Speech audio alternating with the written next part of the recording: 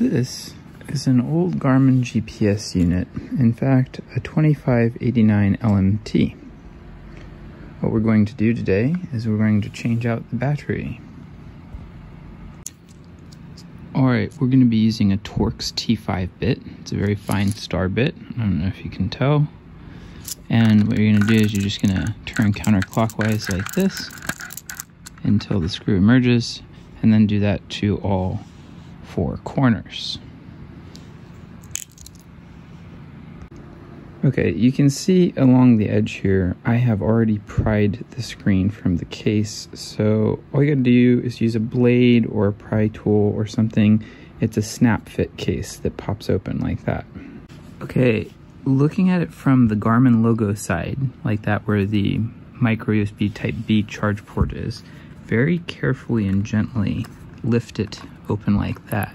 And we can see I've already removed the original battery from the unit, which is goes into this space right here. Be careful, the speaker's just floating, and don't rip the cable going to the display. It's helpful to flip the unit over like this, where the Garmin logo is away from you, and then open it up like that. That gets you access to the battery installation slot and the connector on the mainboard logic right there, where the cable from the battery plugs into like a little Lego brick. Alright, so this is the original made in Japan 2015 3.7 volt 820 milliamp hour or 3.03 watt hour LiPo lithium ion battery, lithium cobalt oxide. I've already disconnected it and then replaced the adhesive strip back into the unit. This is the replacement 1000 milliamp hour 3.7 volt GPS navigator 010-01187-01 replacement battery, otherwise known as an X002Y7BF89. And that is the replacement battery right there inside of a plastic bag. The only major difference we notice here is that it's gray instead of white, and the end connector is white instead of black like the original. Comparing the wires and connectors there, we see that the red is on the right side of the connector and black is on the left, and the sensor wire, green in the original and white on the aftermarket, are in the correct position, so they are technically electrically similar. So this is safe to use in the unit.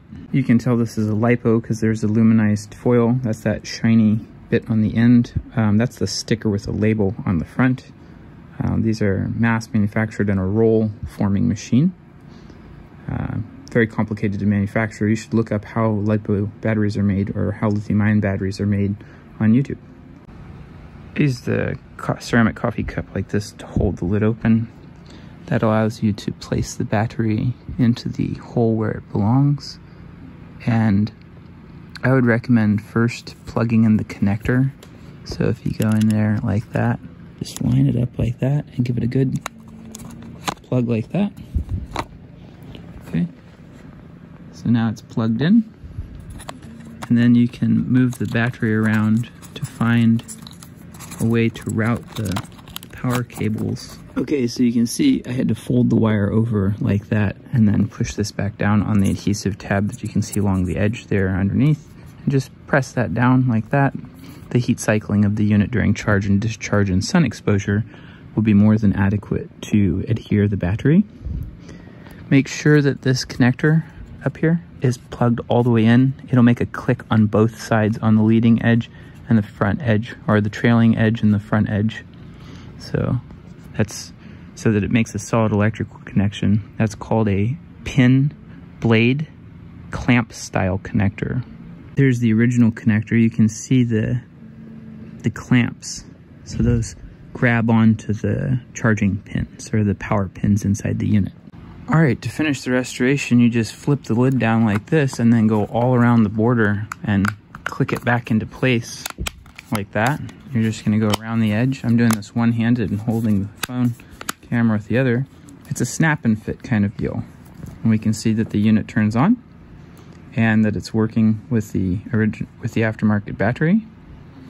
And we'll make sure it fully boots up. Now, it's a wise idea anytime you put a new battery inside one of these units, you want to fully charge the battery. So it's a really good idea to always fully charge the battery. It looks like it's already been charged, so we're just going to top it off. And we can see that the clock is not exactly accurate. It's actually 10:17, not 9:02. Though if we hold this button here, we can see that it's going to try to acquire GPS satellites.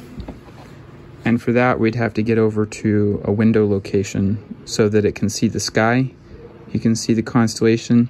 Once it gets a timing signature from 4 or 5 satellites, which would be displayed down there where it says 1, 2, 3, 4, 5, 6, 7, 8, so forth and so on, it'll use the internal chipset along with those timing signals to derive the actual correct time from the GPS satellite signals.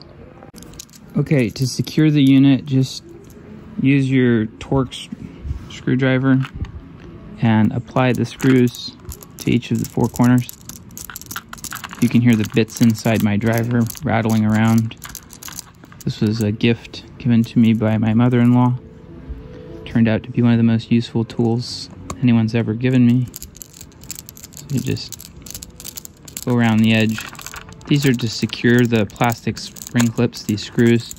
It adds structural integrity to the unit so that it doesn't pop open while you're driving. Cars experience a lot of vibration going over road surfaces, so if you're mounting something like this in your window, you want to make sure it's a secure housing, and these screws are used to secure the housing.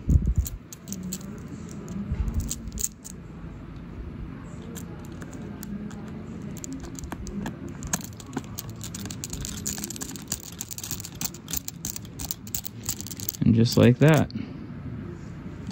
I always go back around, and after I seat everything, I do one more tight.